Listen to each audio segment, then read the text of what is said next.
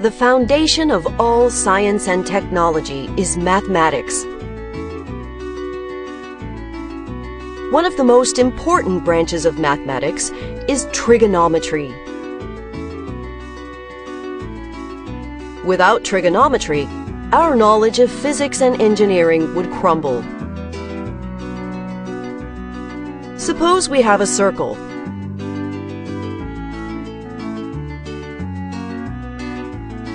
Suppose we place this circle around the center of a graph. Suppose that the radius of this circle is 1.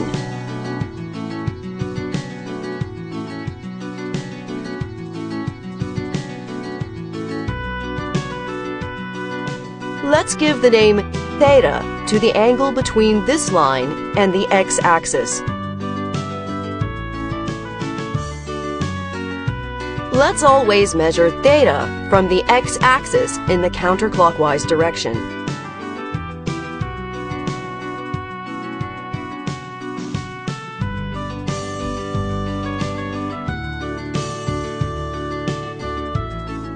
We can measure theta in degrees, or we can measure it based on the distance traveled around the circle.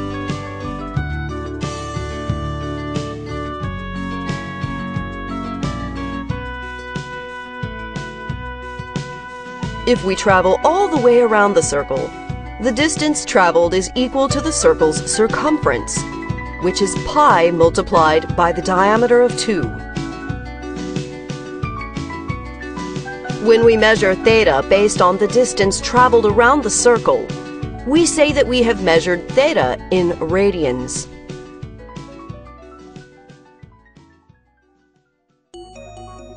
For each location on the graph, the green ball traveling around the circle has an x-coordinate.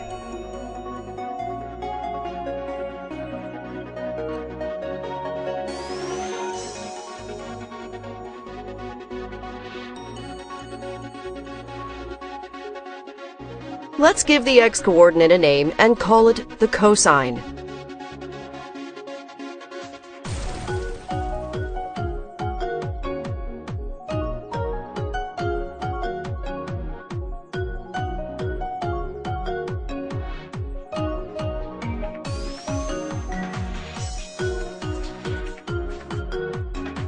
For every value of theta, we will refer to the x-coordinate as the cosine of theta.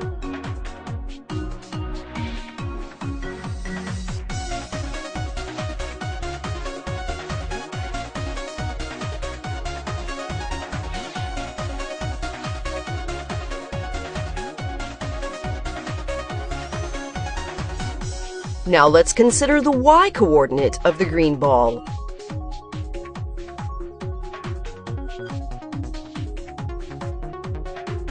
Let's also give the y-coordinate a name and call it the sine of theta.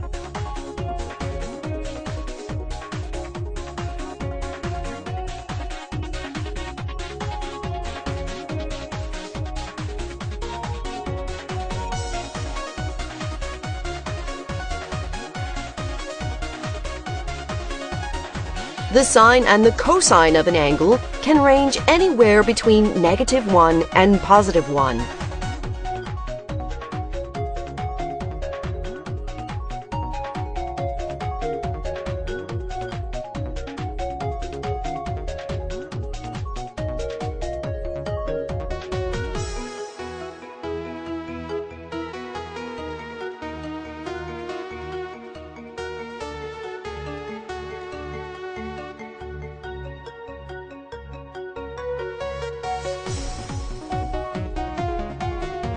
Consider the triangle that is made with the x-axis.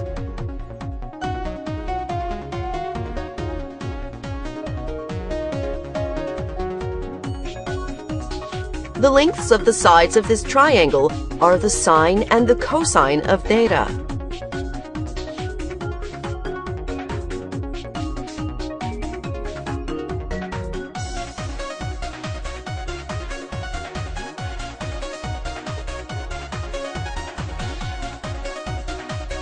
As the triangle grows, all the lengths of the triangle grow by the same proportion.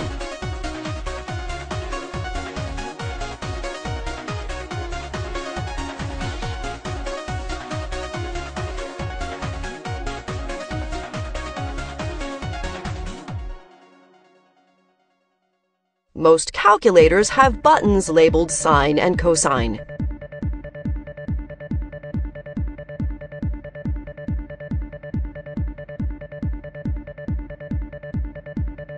You can enter the values of an angle into a calculator, either in degrees or in radians.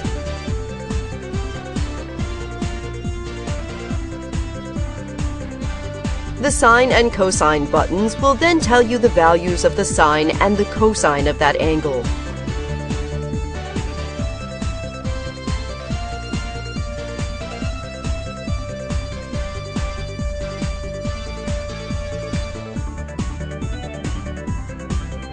Most calculators also have buttons for the inverse sine and the inverse cosine.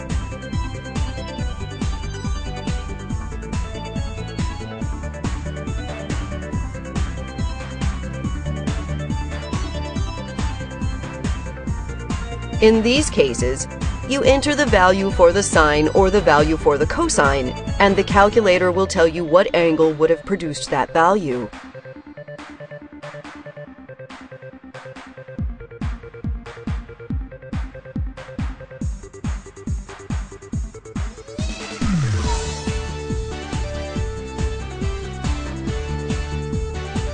Sine and cosine are two of the most important functions in mathematics. They allow us to solve the most critical problems in all branches of physics. Consider flying an aircraft. Suppose we know the x, y, and z coordinates of where we want to fly to.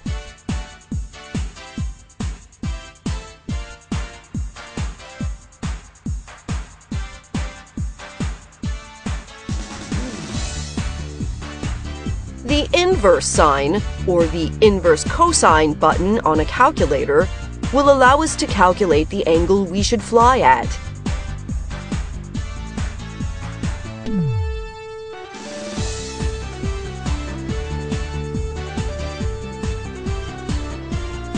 This will allow us to navigate in all three dimensions.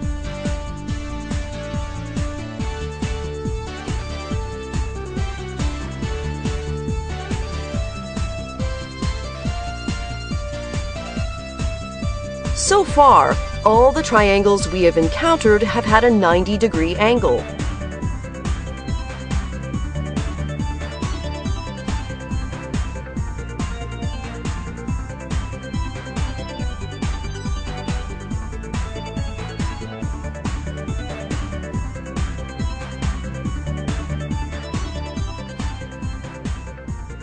Now, suppose that this angle is a value other than 90 degrees.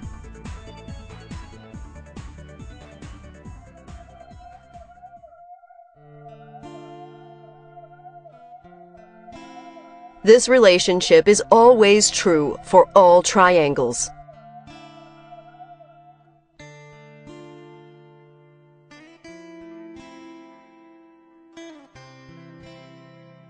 If this angle is 90 degrees, then the cosine of 90 degrees is 0.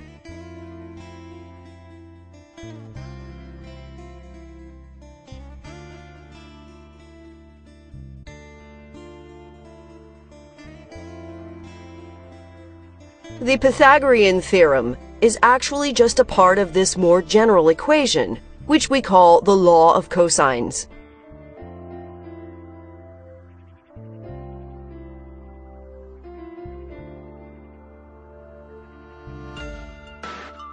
Just as there is a law of cosines, there is also a law of sines.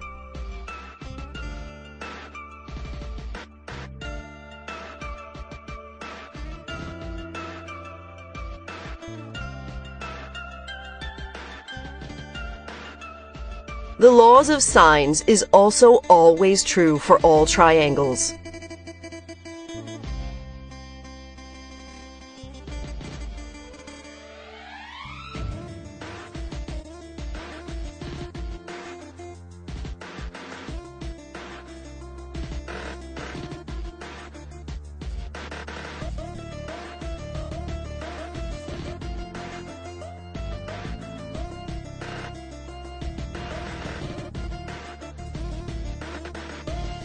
We have the following four relationships. Let us give each of these relationships a name, and we will call them the tangent, the cotangent, the secant, and the cosecant.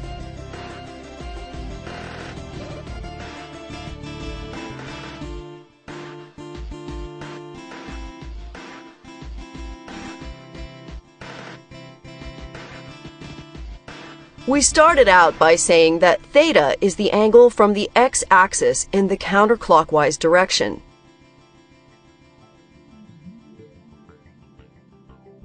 If we go around the circle more than once, the angle can be greater than 360 degrees.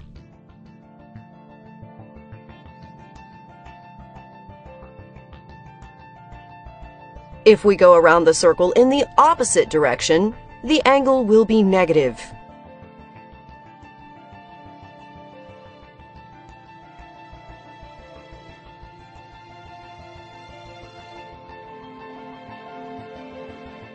We also said that instead of measuring theta in degrees, we can measure theta based on the distance traveled around the circle.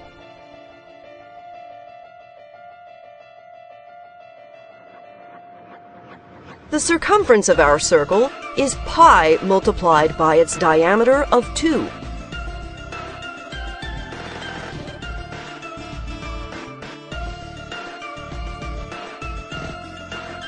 If we travel only halfway around the circle, theta is half this value.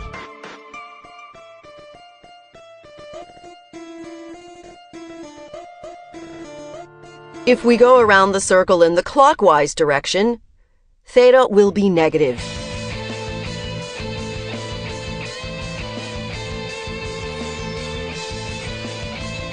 If we go around the circle in the clockwise direction twice, the angle will be negative 2 pi multiplied by 2.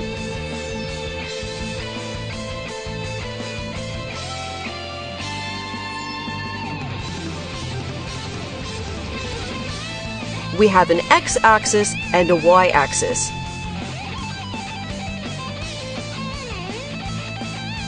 Let us also create an axis that represents the angle theta.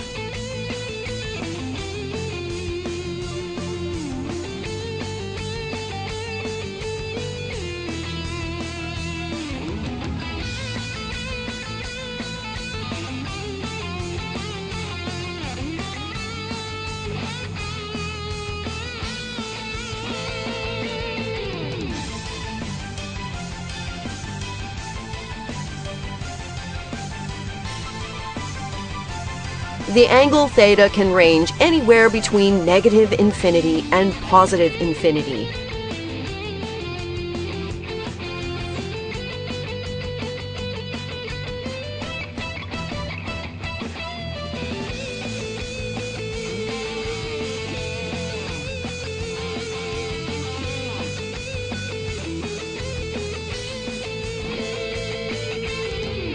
For each value of theta, the x-coordinate represents the cosine of theta, and the y-coordinate represents the sine of theta.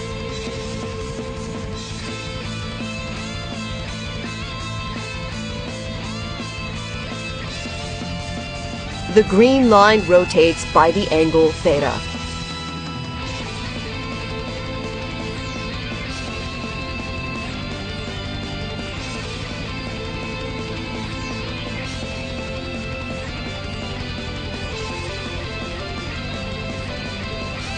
The red line represents the x-coordinate. The blue line represents the y-coordinate.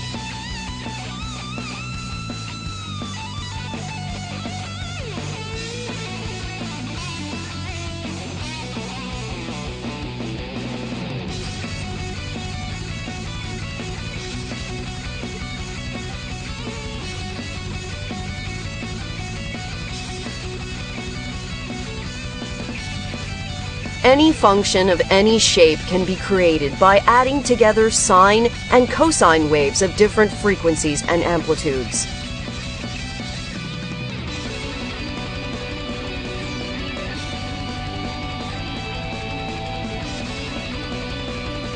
By understanding how physical objects respond to sine and cosine waves, we can determine how they will respond to every possible function in the universe.